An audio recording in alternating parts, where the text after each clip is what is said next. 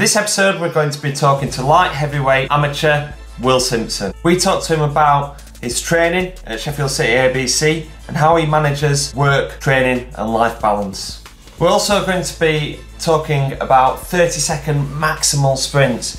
These are the hardest sprints on the Boxing Science programme where we really push our boxers to the limit. I'm going to take a little clip out of Kickstart Your Conditioning webinar by Alan Ruddock.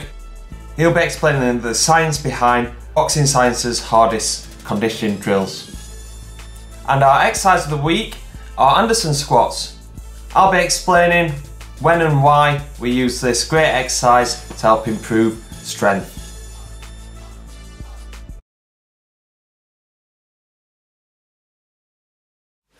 Hello and welcome to episode 5. It's been a really exciting week and we've got some big times ahead at Boxing Science. We are launching our new coach education workshops, Ultimate Coaching for Combat Sports. These workshops will involve the Boxing Science team going delivering to you about strength conditioning, fitness training, core training, talking about programming and monitoring the athlete, testing and tapering strategies as well. I'm really excited by this so we can come out and meet you and coach you a little bit more so you can get the best out of your career and your athletes as well. Our first date will be in Feltham in London on October the 28th and 29th. We've got a brilliant weekend lined up for you, and if you're interested in this, there's a link just below this video.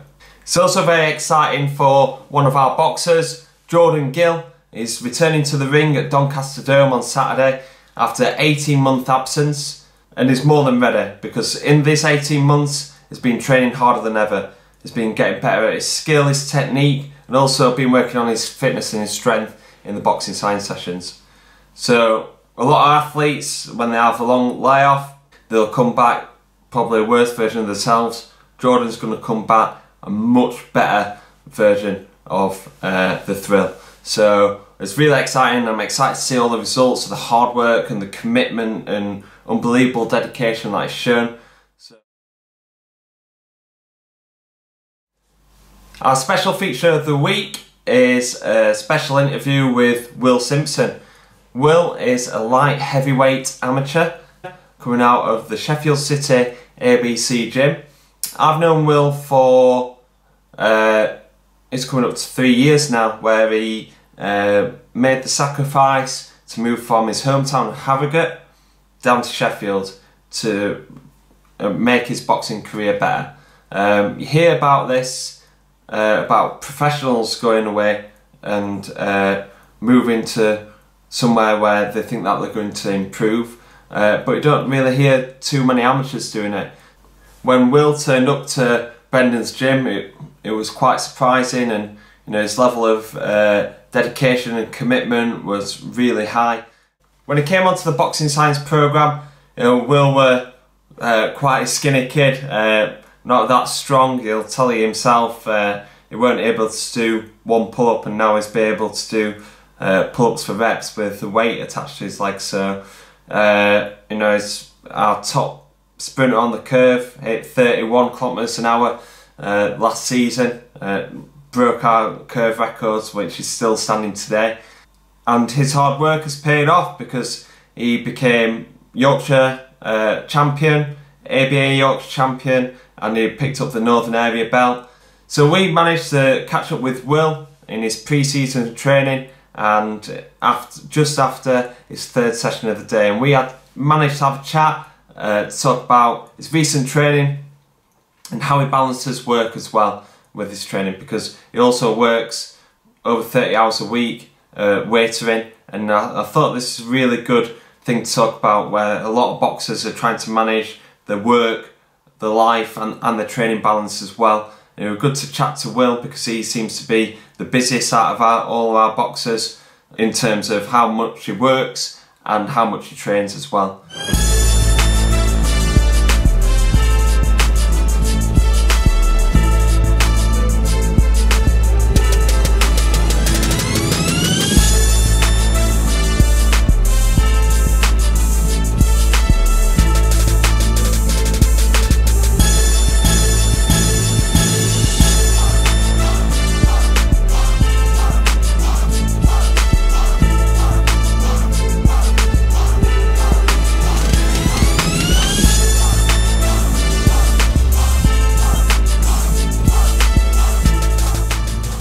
Okay, we're here with Will Simpson. Just finished a tough session down Sheffield City ABC.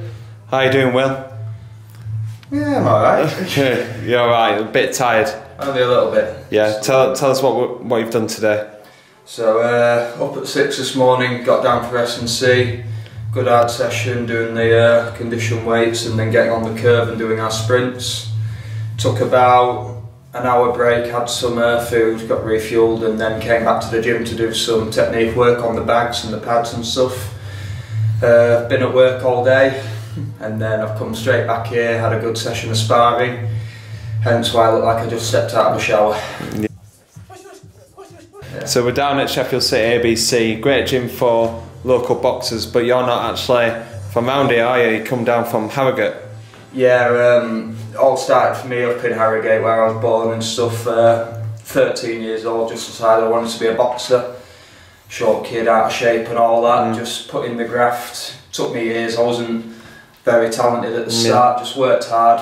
And then 17, had my first match. About 5 years later, decided there's only one way for me to improve and that was to come here. Yeah. And in all honesty, don't ever want to look back. Yeah. Yorkshire title, won the North of England title, won the ABA Yorkshire title. Yeah. And this year, let's go for the national one. Really successful times then in Sheffield. So, what is the secret of success down at Sheffield City ABC? We don't want to give too much. Don't want to give too much away. But what have you benefited so much from Brendan's guidance and obviously the other coaches that are down here? I think the best quality our gym has is patience.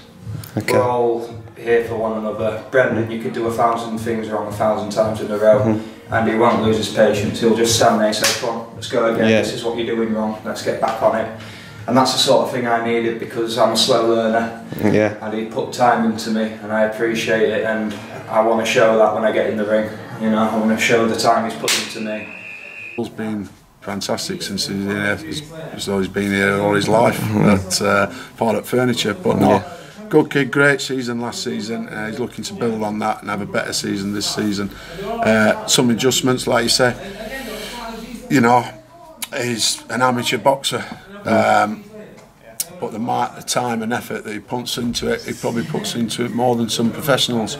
But he's got to earn a living. He's got a job. He works different shifts, so we've had to, you know, change his training around that to suit him. But yeah, he's 100%. Will Horse gives you 100%. Yeah, looking for a good season off Will. Boxing in September 22nd, defends his Yorkshire belt, and then onwards and upwards from there. Definitely. So you was up at 6 o'clock this morning, doing your S&C training down at Boxing Science. How's that working for you? Are you feeling much stronger and fitter? Just put it this way: when I started, I couldn't do a single pull-up. Yeah. Now I can do them with weights hanging off of my legs. I can run faster and harder than I ever have.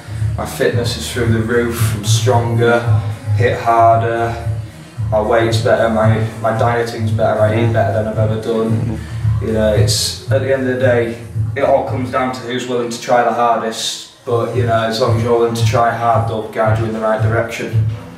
You've done 3 sessions today, and you've worked in between. Yeah. So what happens in your working life, and how does that make it hard for you to balance between work, life and training?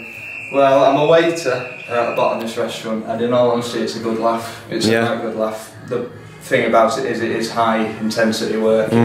It sounds silly saying running plates and stuff is high intensity, but when the kitchen's down 2 flights of stairs and you're having to run up and down them every 30 seconds, you work on quite a sweat. And, you know, people don't realise how much of a strain it is to follow your passion while paying the bills. Yeah.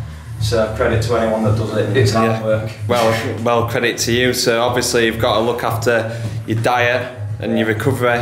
Absolutely. You know, fitting meals in between, sneaking into the bar back room and just eating little snacks and stuff that the manager doesn't see me taking piss. Yeah. So obviously it's very commendable what you're doing, but there's a lot of boxers that are doing this at the minute and probably finding it hard to train even once a day, and you're training 3 times a day. So what kind of advice would you give to any boxers watching this that are struggling to get that work-life balance and training balance?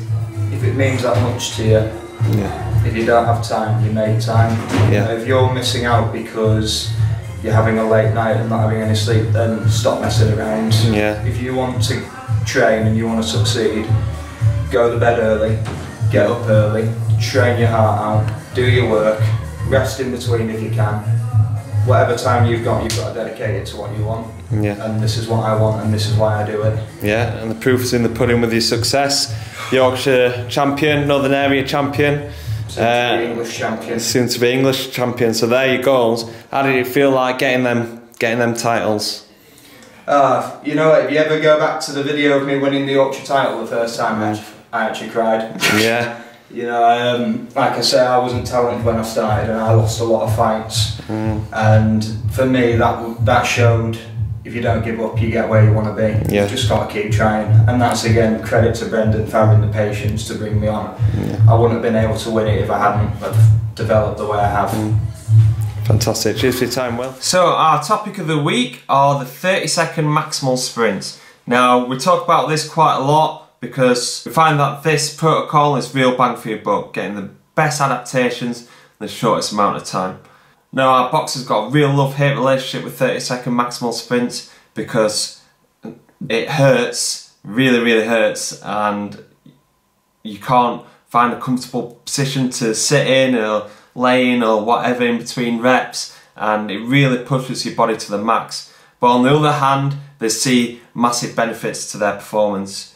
In our recent combat conditioning conference, Alan Ruddock explains the physiology behind these sprints, you know, what it's actually doing to the body and why it's so beneficial as well.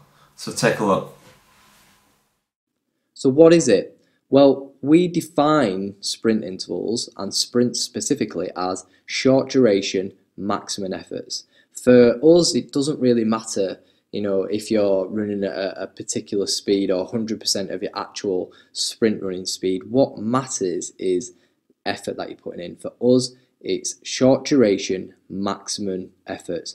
And because we're focused on effort, it means that anyone can do our programs. It doesn't matter how fast you can run. As long as you can put in max effort, which everyone should be able to do, anyone can do our programs. When we say short duration, what do we mean? Well, a sprint interval for us is defined as anything lasting up to 30 seconds. And we found that anything that's greater than 30 seconds tends to compromise the quality of the session because it decreases the mean average speed that you can produce over an interval. And that has an interaction with the physiological responses that you'll be eliciting by doing that type of sprint. So anything up to 30 seconds we deem to be short duration. Anything above that, and you're tending to get away from a sprint interval.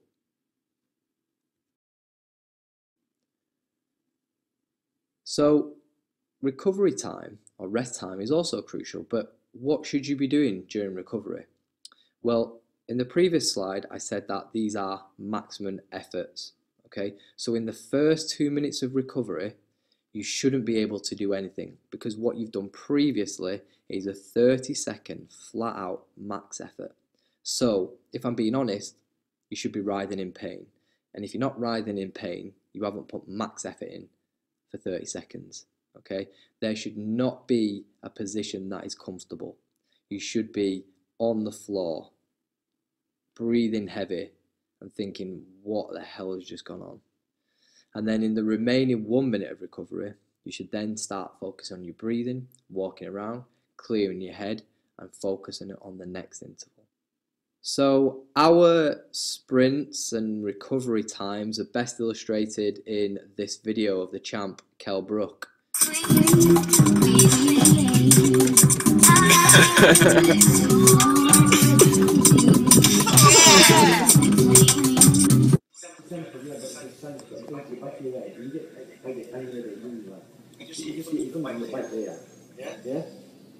So that was the effect of one of our sprint interval trainings on Kell Brook. As you can see, there is no position that looks comfortable. You know, he's put maximum effort in all of his repetitions. The session that we're going to give to you today in this presentation is the same session that did that to Kell Brook. So why do we use sprint intervals? You know, what is it that's so special? Why have we chosen sprint interval trainings to kickstart your conditioning? Well, there are a few key questions that we always try and ask ourselves, and that's, for me, as a physiologist who's interested in how the body responds and adapts to exercise, I'm interested in what does sprint intervals do to the body during a training session? And then what does it do if we keep repeating these sessions? What does it do over a longer period of time if we keep doing it? Does it induce favourable adaptations that contribute to boxing performance? Or is it just, you know, getting us fit in a random way just a little bit? You know, and how long do these adaptations take to have a meaningful performance improvement? You know, all of these questions we've answered for you, and they're pretty difficult questions to ask, and there isn't really a clear answer for any one of them. So we're kind of integrating several different answers from several different areas, and we've tried and tested these methods, and these are the reasons why we use sprint intervals.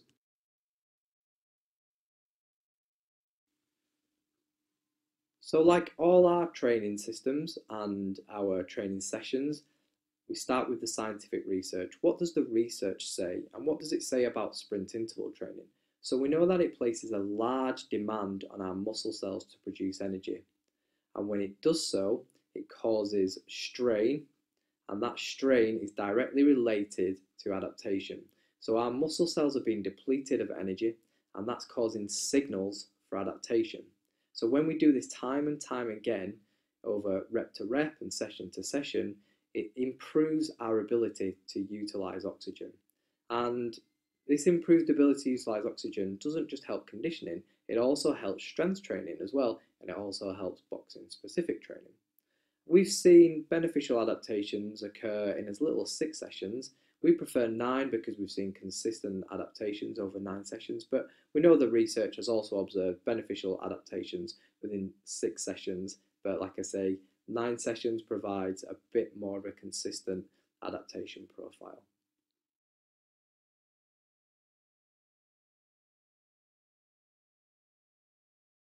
The exercise of the week are Anderson squats. These are squats that start from the pins. You can either start from a half squat position or right down into a full squat position. When the bar is on the rack, it takes away the stretch shortening cycle. This means that it's really concentrating on concentric force, the same way as what a deadlift would. So really focusing on acceleration and starting strength. This can have huge positive effects on the rate of force development. So starting from, I'd say like a 3/4 or half squat position can be great because basically more weight can be lifted. This can overload the core and the legs and get the boxers lifting more weight and getting used to lifting more weight for when they go into their main training blocks. So it's overloading them, preparing them to lift heavier weights in the full rep versions. And starting from this position, the core needs to be really, really tense. The fact that the core is under so much tension will improve core mass and core strength. And we know that this is really beneficial to a punch. And taking away the stretch shortening cycle, you can end up lifting more weight. And it seems weird because the stretch shortening cycle is really beneficial to a squat, but it takes a lot of technique. And it takes a lot of time to try and build that. We've got boxers that are more explosive than they are strong. They're not able to kind of control their mesenteric forces and use that stretch shortening cycle effectively. And plus, the squat technique needs developing. So the fact that they come from this kind of training history, this training situation, Anderson squat can get them in a better position to concentrate on concentric force. This will help them lift more weight and get stronger as well, and takes away the limitation. Also, this reduces the amount of eccentric load on a squat, and reducing that will reduce the amount of muscle soreness that your boxer might experience. Now this is really important because a boxer is often in a negative energy state, so won't be able to have the foods to refuel and reduce muscle damage. So squats can sometimes leave a boxer feeling very sore or tired into their normal training. An Anderson squat reduces that eccentric load, but we can get strength adaptations and reduce DOMs at the same time, which means that our training is going to be more effective without being detrimental to their boxing performance. So when will we use Anderson squats? The main reasons to use Anderson squats is to overload. So at the minute we're using it with Callum and Will and a few other boxers on our group sessions, because their next training block will be maximal strength. So we're wanting them to overload, have an intense training block where they're lifting more weight than what they're used to on normal squats, and then basically what they'll do, they'll transition to full squat and they should be able to lift more weight. So they're going to get more out of their training. Another area where I've used it is when boxer is going through some heavy sparring. So like I said before, the Anderson squat helps us massively in improving strength and reducing muscle soreness at the same time. So this is really good to keep up our strength levels without affecting our sparring sessions. And we're using this with Anthony Fowler at the moment, and we're seeing really good strength gains in the gym, and we're seeing good performances in sparring as well. So now I'm going to demonstrate how to do an Anderson squat. First of all, you've got to set up the pins in an appropriate position. For me, I'm just going to go a little bit lower than a half squat, and it might take a little bit of playing about, so don't load the bar up too much before you set up. And if you're doing it for the first time, it's going to be quite hard to get into this position. It's quite a stressful position to start off from. So if you're starting to use Anderson squats for the first time, I'll start a little bit higher, like say a half squat, or just a little bit below a half squat before you go all the way down into the deep position. So first of all, I'm going to get my hands a little bit wider than what I'd normally get a normal squat in, just because if you've got tight shoulders, starting from this position and getting down straight away, it's going to be a little bit difficult. So I have my hands a little bit wider, and I'm going to scoop under and plant my feet shoulder width apart. It's important to push your knees out, keep your chest up, deep breath in, and explode up.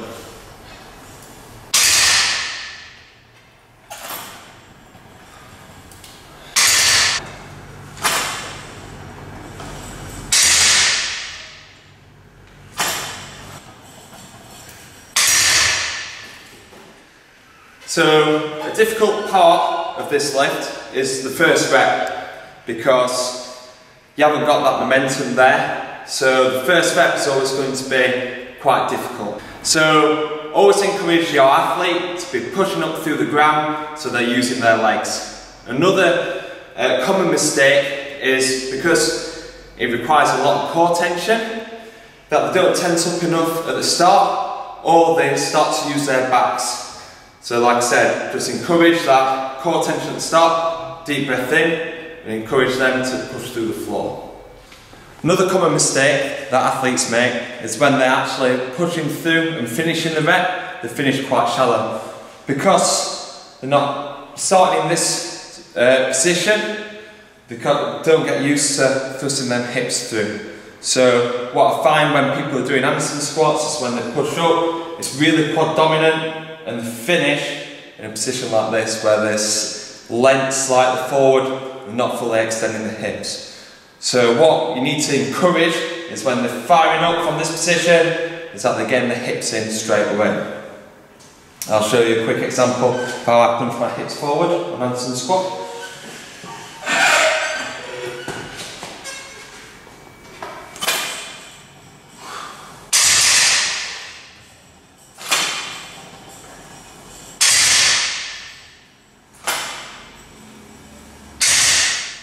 So if you're going to give Anderson squats a go, here's my main tips. Start off a little bit higher, so either in a half squat or just underneath the half squat position, and then start working your way down. You're going to find yourself that you're going to be able to lift a little bit more weight than what you normally do on a back squat. I'd say just go under what you normally back squat, or try and match it to start off with, because if you go too much too soon, it might be a little bit too much load for your spine and for your core to handle.